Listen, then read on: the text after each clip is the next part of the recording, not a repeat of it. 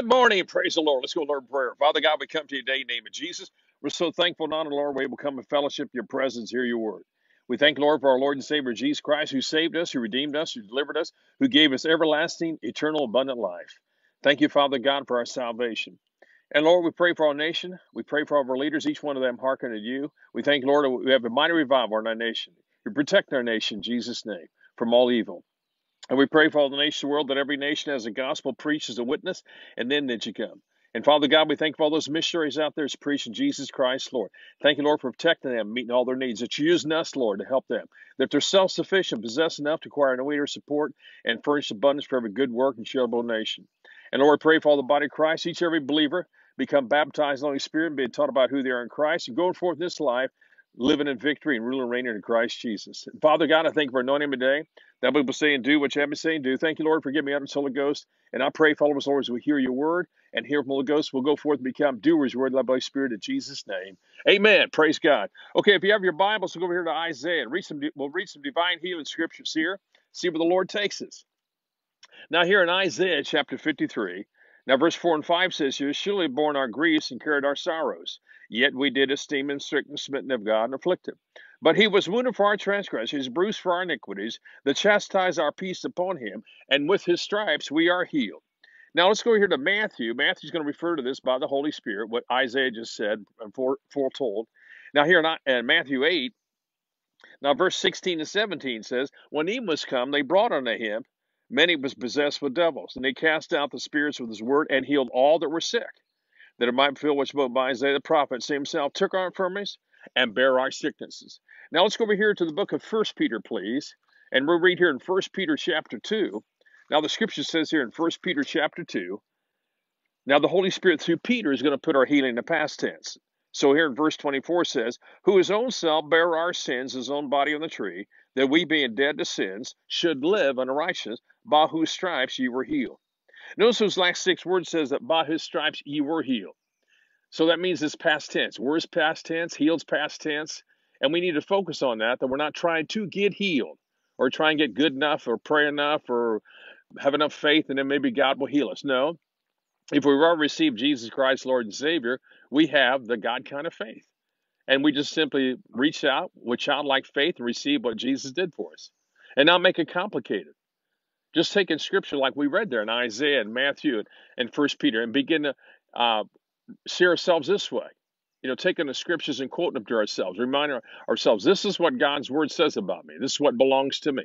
And sir, in 1 Peter 2, verse 24 said we should live unrighteous. Knowing that we're right with God helps us receive from God. Because as long as we think about, well, the reason I don't have it's because I've done something wrong, and think about past sins, whether it was a few minutes ago or years ago, it's going to be a deterrent to try to hinder us. It's called guilt and condemnation. An enemy brings that back to our mind, our thought process, to remind us, well, you can't get this because look what you did. Well, no, we need to realize we've been forgiven. Actually, the whole world's been forgiven according to 1st or 2nd Corinthians chapter 5, verse 17 through 21. The God is he's not imputing anyone's sins. That he's seen the world is forgiven. All the person has to do is receive Jesus as Lord. Now, if they don't and die in that condition, then they'll suffer the consequences because they didn't receive their forgiveness. But nevertheless, we want to know that God wants everybody saved. He wants everybody to walk in divine health. I know a friend of mine I visit now and then. He's moved, and he had some conditions, serious conditions in his body. And, now and then as I get ready to leave or during the conversation, he talked, now the reason I'm going through this is because all the bad things that I did. And so he's thinking about, well, the reason that God's put this on me, is what he's thinking, is because of sins I committed. Well, what we need to realize is God put the punishment of sin on Jesus on the cross. Not only Jesus took our sins, he took our chastisement. He took that word's punishment. He took that on the cross, or God placed that upon him when he was on the cross. So we're not paying God's not making us pay for our sins. You do things wrong to people, you may suffer consequences of them, but with God, he's not punishing us. It's not double jeopardy where he punished Jesus and put everything on him and then punishes us. No, we need to realize that we're not going to face the wrath of God. We're not going to face God for our sins we committed if we're born again.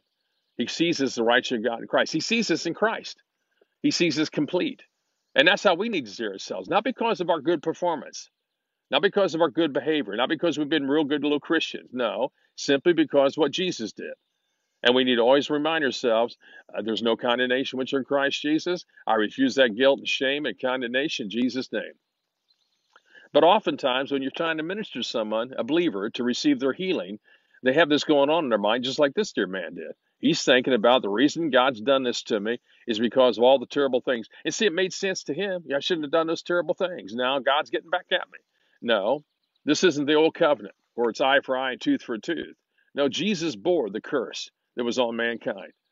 And think about this, not only Jesus took our sins and punishment, but he took the curse that came upon mankind when mankind sinned. And that's why we have Galatians 3:13, that Christ has redeemed us to curse the law. Now, how did Christ do that? Being made a curse for us. For his written curse is everyone hanging on a tree. That's how he did it. And we need to know that we're not suffering. God's not making us suffer with sickness and disease. He's not holding healing back from us because he's already given it to us. Now, you're there in 1 Peter. Please just go over to 2 Peter. In 2 Peter chapter 1, we'll start in verse 2. Grace and peace be multiplied unto you through the knowledge of God and Jesus our Lord, according to his divine power, hath given us all things that pertain to life and godliness, through the knowledge of that has called us to glory and virtue, whereby given us exceedingly great and precious promises, that by these we might be partakers of divine nature, having escaped the corruption of this world through lust. Now, verse 9 says here, but he lacketh these things, is blind, cannot see afar off, and has forgotten that he's purged from his old sins. See, when a person forgets they've been forgiven, and they're thinking, well, the reason I have this going on in my life is because of what I've done, then in their own mind, they'll begin to disqualify themselves from receiving healing. And when we're ministering to people, we need to kind of pick up on this and be led by the Holy Spirit while we're ministering to people for their healing. Because if they're thinking all the time while we're reading healing scriptures and trying to encourage them to receive their healing, if they're thinking all the time, well, yeah, but they don't understand, I did this terrible thing, I had an affair, I had an adultery, and all those things are terrible because it affects people's lives. But God doesn't punish the person for it. He put that punishment upon Jesus when Jesus was on the cross. And we're not to commit adultery and fornication. But we need to realize that we have been forgiven. And you could do that just with your own mind, thinking on a woman or thinking on a man. Like Jesus taught the Pharisees and thought they were so self-righteous. Caught a woman in adultery, they're going to stone her. Well, Jesus let people know, the Pharisees, the Sadducees, rulers of the synagogue, the self-righteous people, that if you look on a woman, you commit adultery in your heart, you committed adultery. Well, that kind of put away with their self-righteousness, though it didn't. I mean, they still want to stay self-righteous. Well, you see, we're not right with God because of what we've done. We're right with God because of what Jesus has done. It's his blood, Jesus' blood, that qualifies us to receive from God. Not our performance, not our good works. Thank God for doing good works. Thank God for being faithful to God. But that doesn't qualify us to receive from God. Our goodness doesn't qualify us to receive from God. Only the blood of Jesus is what qualified us. Now, we were all disqualified because of sin, but Jesus' blood has qualified us to receive all that the Father has. And notice we read there in 2 Peter that he's already given us all things that pertain to life and godliness. Well, health pertains to life. Paying your bills pertains to life. And God wishes above all things that we prosper. Now look at this in 3 John here in verse 2. The scripture says here, beloved, that's you and I, because we're in the beloved, we're in Christ. Beloved, I wish above all things that you prosper. In all the areas of your life, God wants you to prosper. Socially, mentally, financially, physically, everything in your life should be prosperous and have good health. So he says there, I wish above all things. Now think about all the things God said he could wish. He wished above all things that we prosper and be in health, even as the soul prospers. So he wants us to have a sound mind, our emotions be stable in Jesus' name, not depressed, not oppressed, not worried, because Jesus taught us and told us in John 14, verse 27, let not your heart be troubled, neither let be afraid. It's just good to say that all the time. My heart's not troubled, and I'm not afraid. My heart's not troubled, and I'm not afraid. Jesus said, let not your heart be troubled, neither be afraid. In the midst of fear, and feeling the fear, my heart's not troubled, I'm not afraid. In Jesus' name, my heart's not troubled, and I'm not afraid. Father God, I thank you. Jesus said, let not your heart be troubled, neither let be afraid. My heart's not troubled, I'm not afraid. And just continually say that over and over and over and over and over and over again. As long as you feel the fear, talk to it. We're putting up a resistance to it. Our first line of defense is that we speak God's word. We decree and declare who we are in Christ. That we're the righteousness of God in Christ. We're new creatures. The greater is he that is in us and he's in the world. And we're perfected in Christ. We're perfect in Christ. We're complete in Christ. Our spirit man is so perfect that when we received Jesus Christ, the Lord and Savior, our spirit became a new creature in Christ. It's so perfect that the Holy Spirit could come and dwell in us. And God sees us this way in Christ Jesus. Ephesians 2, verse 13, and Galatians 3, verse 20 lets us know that we're in Christ. Now we're in Christ. And we're seated with Christ Jesus. So, with authority, we have the name of Jesus. And the works that Jesus did at Matthew, Mark, Luke, and John, the church, the body of Christ, the believer, is to do in his name. We're to go forth and rule and reign in Christ, not over people, but over demons and devils. Like Jesus said, behold, I give you power to tread upon serpents, scorpions, over all the power of the enemy, and nothing's going to hurt you. Well, that's how he wants to live. God doesn't want us hurt. He doesn't want us to be hurt financially, emotionally, physically, mentally, socially. No. We're to decree and declare. And knowing that God loves you, it helps us to live in victory. Knowing that he's not disappointed with us. Just as pleased as God is with Jesus, he is with us. Just like God said, this is my beloved son in whom I'm well pleased. That's how God's pleased with you. When you receive Jesus Christ as Lord. See, he doesn't see our flaws. He doesn't see our imperfections. And this is what he wanted. This was his design. This is what he did, not what we did. See, when a Christian thinks, well, if I'll get my act together, then God's going to whatever, give me whatever I've been praying for or wanting or desiring. No. We just read from the Bible. He's already given it to us. What we want to do is go to work on a receiver, thanking you, Jesus. Father, I thank you that I believe I've received whatever it is you believed you received, and begin to see yourself with it. And begin to thank God that you have it according to your word. We believe receive salvation when we confess Jesus Christ the Lord. Then we can believe God for anything else. And at first, it may have been a little difficult because we thought we was okay because we went to church. But then people told us about receiving Jesus. And then, we had the choice we had to make here. And when we receive Jesus, we receive everything the Father has. We just need to know about it, become aware of it. Like Jesus said, learn of me. My yoke is easy, my burden is light. See, when a believer's burdened down, they're not following the Lord. They're trying to do this on their own. No, we want to just cast all of our cares over on the Lord, knowing, Lord, you're perfecting that which concerneth me, and I think I've turned all my worries and all my cares over on you. Now, we'll be tempted to take them back, to go back to worrying again. But no, just Father God, I think I turn these over to you, and I think you're taking care of them. That doesn't mean we don't do nothing. We can stay prayed up and keep praying in the Spirit, reading God's promise every day, and doing what we can do in the natural that we're supposed to be doing. But nevertheless, the worry part, the concern part, the anxiety, the stress is supposed to be placed on the Lord. And again, Jesus said, let not your heart be troubled, neither be afraid. And God is not, we know that from 2 Timothy chapter 1, verse 7, God has not given a spirit of fear, but a power and love and a sound mind. Well, we need to depend on that. And thank God I have a sound mind.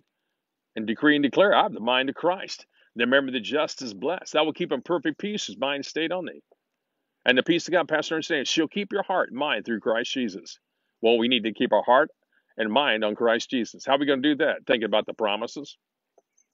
Listen to ministers that teach us about who we are in Christ Jesus.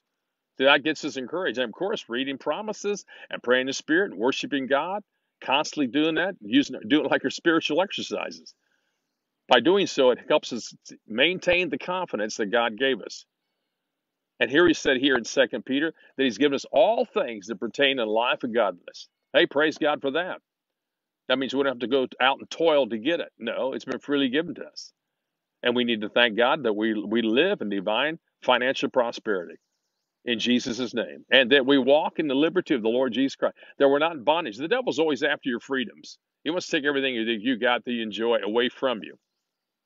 So what we're always going to do is resist that. He first of all brings guilt or ignorance, not knowing what belongs to us in Christ. And then also taking advantage of that. And then bringing condemnation to a person. Look, you can't get that. Who do you think you are? Or making them feel bad for trying to believe God for something good. Well, you've got enough. Why have the best? People's attitude is, why should I have the best when the other will do? Because God wants you to have the best. He gave you Jesus. He wants you to have everything he has. Look how Father God lives. As it is in heaven, so it be on this earth. It's God's will that we prosper financially and have good health. It was God that made us an heir of Abraham's blessing. This is all God's idea. This is how he wants his children to live. Just like if you have children, you want them successful, you want them prosperous, you don't want them to struggle. No, you want them to be able to know that everything you have belongs to them. And with our Father God, He's freely given us all things that pertain to life and godliness. And every day of our life, we need to constantly remind ourselves of that. Thank you, Father God. I praise you. You wish above all things I prosper and be in health. I thank you, Lord, I'm prosperous. The scripture says in 2 Corinthians chapter 8, verse 9, for you know through the grace of our Lord Jesus Christ. See, why wouldn't God want you to be prosperous? What's wrong with money? You know, so often Christians suffer so much, like there's something wrong with being prosperous. It's our Father God that made Abraham rich. It was God that made Solomon rich. We have a better covenant than they did. It was God that made David rich. It was God that gave Job twice as much he had before. And we're his children. He wants us, we were lied to by preachers and denominations telling us, we should take a vow of poverty. Poverty is of the devil. Poverty is Satan's friend. He tortures people's lives of poverty. And there's no sense being shameful because you're prosperous and hiding your blessings. No, just know it came from God. He's the one that blessed me with them. God doesn't care how many cars you got. Just because someone else doesn't have a car, that's not the point. God wants to. He said we'd have wealth and riches in our house in Psalm 112. And God's given us all that He has. He's given us the best, the old covenant, and we got the new covenant. We're born again, spirit-filled believers. There's nothing wrong with being rich and prosperous and financially successful.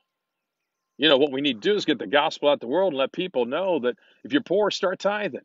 If you're collecting soda cans, tithe off that and just begin there. Let them know that when they tithe and they give, they put in action laws of prosperity. There's laws of poverty, there's laws of prosperity. And there's laws of poverty, go to bed, thou sluggard, being lazy.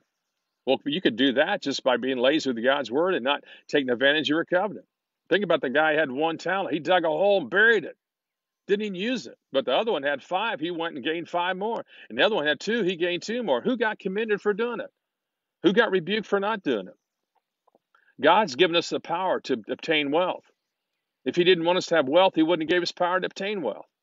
He just said, remember, Lord thy God to give you all these godly houses. He promises houses and lands in Mark chapter 10, verse 29 and 30. And it belongs to every believer. But the believers had this mindset that, I shouldn't have this. I'd feel bad about it. No, feeling the guilt, resist it in Jesus' name. You have to resist guilt all the time. All the time the thoughts come to you of lack. In the midst of that, begin to decree and declare you're prosperous. And take steps of faith. Face the fear in Jesus' name. And decree and declare that who we are in Christ Jesus. And boldly decree, this is what Jesus did for me. I'm an heir of God, heir of Abraham's blessing. And I praise you, Father God, and I thank you for these blessings in Jesus' name. And just, be a blessing to other people. Let's see people try to shame people for being prosperous. I know, just travel around preaching. I would, reading 3 John verse 2, I wouldn't get invited back to the church to preach again. Sometimes, one is the pastor got up and rebuked me in front of the whole congregation, letting the people know that's not, in other words, that's not true. But it is true. God wants you to be prosperous. He doesn't want you to live in lack and poverty. Jesus came that you might have abundant life, not struggling life. We're struggling. Jesus didn't make our life harder. He came and redeemed us from poverty. Poverty is a curse in Deuteronomy 28. It's listed as a curse. So sickness and disease. It's not a blessing to be poor. It's not a blessing to be sick. But some people choose to go without because that's their choice. But that shouldn't affect the rest of us. We need to realize that the more we have, the more we can be. We don't owe an explanation why we're prosperous. We don't have to come an excuse why we're prosperous. When people say something and try to put guilt on you, you don't know an explanation. You don't know excuse. No more than you know excuse because you're saved. I don't apologize being saved. Why would I apologize being prosperous and healthy? We don't excuse. Pray for the people. Believe God, their eyes be opened up. But just some people are just flat out miserable, and they go around and dump guilt and condemnation on other dear people. And so often people and believers that don't know who they are in Christ, they begin to accept that guilt and condemnation.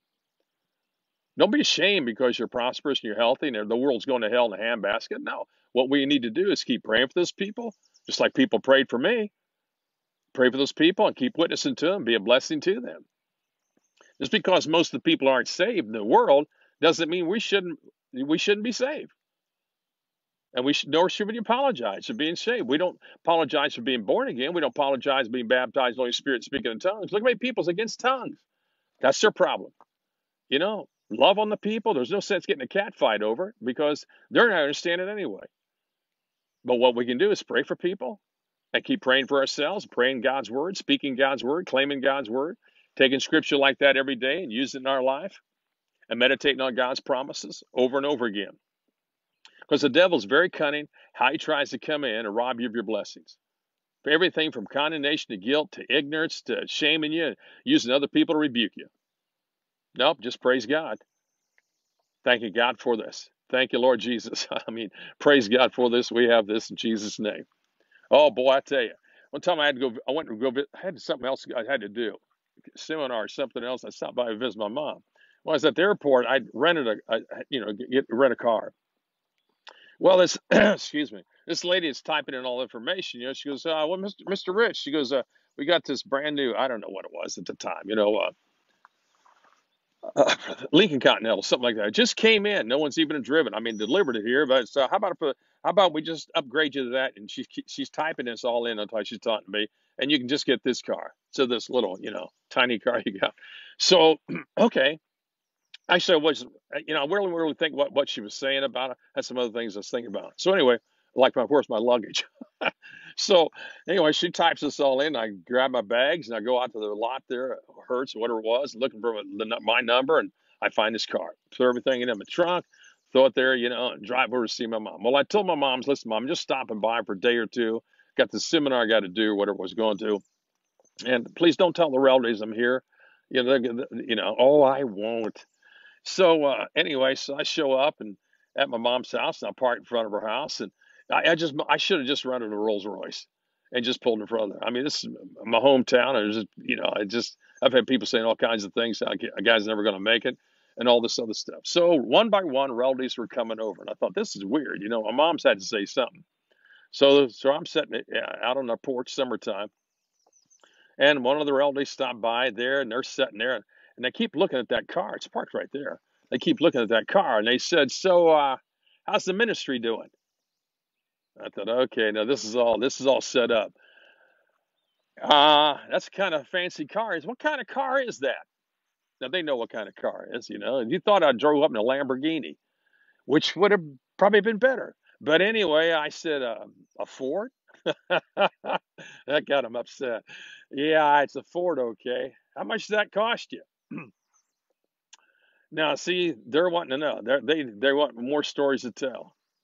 Now, the car cost me 50 everything, tax and tolls and everything else, $56 for all that time I had it, 3 or 4 days. I was a total price. I ain't telling them that. Let them think. Whatever they're going to think what they're going to think anyway. See, that's just the way the enemy comes in. Trying to make you feel bad. Why? They wanted me to say, oh, well, I got up there and I had the little red car and it was a Yugo. And they said, why don't you take this one? We'll give it to you for the same price, only $56. That's what they wanted to hear because that was going to make them feel better. They're going, oh, okay. It was only $56. Okay. I'm not touching. I grew up in lack. I'm not touching that. That's bait. That's poverty bait. I don't owe them explanation. I don't know anybody explanation why I'm saved, or why I'm a preacher. People are going to, those are baits that Satan throws out. Yeah, you answer people what you want to answer. But I'm not apologizing because I haven't done anything wrong. I didn't, but I'm not going to tell them that. Let them think what they want to. People are going to think what they want to think. Christians so often in church are like it. You ever go down to the shore and you see some guy and he's catching hermit crabs, and he's got a big 5-gallon bucket there, usually white. And you look inside, there's a bunch of hermit crabs in there, and they're all trying to crawl out to get out. And one of them almost gets to the top, and another one comes along and pulls them back down. Now, first, you may tell the guy, until you know better about this, hey, you probably put a lid on that, they'll all get out. They're like frogs, they can get out. Oh, he says they won't get out. As long as there's more than one fisherman said, as long as there's more than one, he'll keep the other one from getting out. Thought, whoa, that's the way Christians are, man. They find someone just about ready to climb out of poverty, they'll bring him back down. Or someone just ready to get out of guilt and shame and condemnation, they'll try to bring him back down. How could they do that? Tell them about their past sins, and you think you're somebody and all this. That's all bait. And Satan uses that to get the believer discouraged. Love everybody, walk in love. The best thing you do for them, pray for them. You have to answer people the way God leads you to answer people. But I'm not touching it because it's never going to come out good. No matter how much you give up, there'll be someone else thinks you give up more. Everyone's got their own interpretation how prosperous you should be, and what a good steward is, and what walking in love is, and what being kind is. And you don't have to do any of those things to be right with God. All you have to do is receive Jesus Christ, the Lord. The gospel is Jesus and Jesus only. It's never you. It's never me. It's never based on what we do or don't do. That's not the gospel. That's a lie. The gospel is Jesus and Jesus only. And that's how simplistic the gospel is. Simply receiving Jesus Christ as Lord. Never trying to be good. Never trying to I'll be faithful and God's going to bless me. Be faithful, Lord. Praise God. I believe in being faithful. I think I can prove it. But follow what Jesus did and receive all that he did. And just enjoy the blessings that God has given you. And just keep decreeing and declaring every day. I'm prosperous. I'm healthy. I'm blessed. In the midst of fear, feeling the shame, the condemnation, the guilt, the worry, the stress, and what everybody else is saying about you.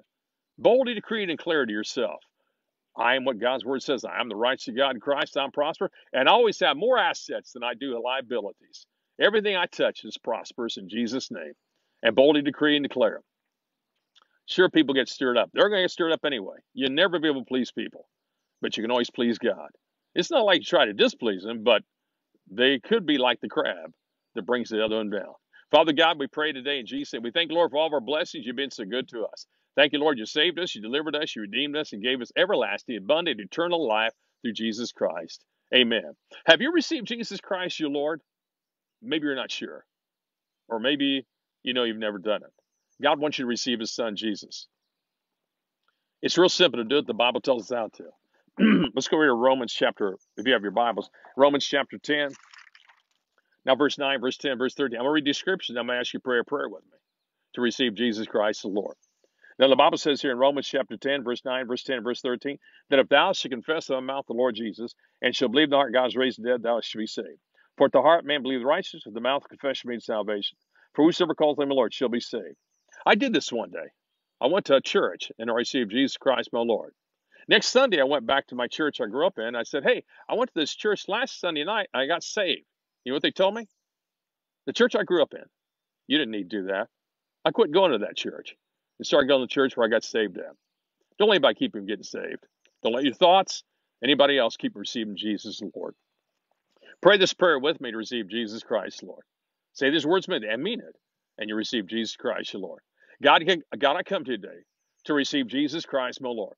I believe in my heart, and I confess my mouth that Jesus is Lord. I believe Jesus crucified, took my sins on the cross, took my judgment of sin, died, was buried, and raised the dead. God, I receive Jesus Christ, my Lord. Jesus, I receive you today as my Lord and Savior. Thank you, Jesus, for saving me. Thank you, Jesus, for forgiving me. And thank you, Jesus, because your blood and your salvation that you gave me, I'll never go to hell. In Jesus' name, amen. You prayed that prayer. The most important part is confessing Jesus Lord. And by doing so, now you're saved, whether you feel like it or not. I would encourage you, if you don't have a Bible, go buy one. Start reading the Gospel of John. The table of contents will tell you where it's at. And also find a church to go to. Pray about it and ask the Lord to show you. A church to go to that believes that Jesus is the only way to heaven.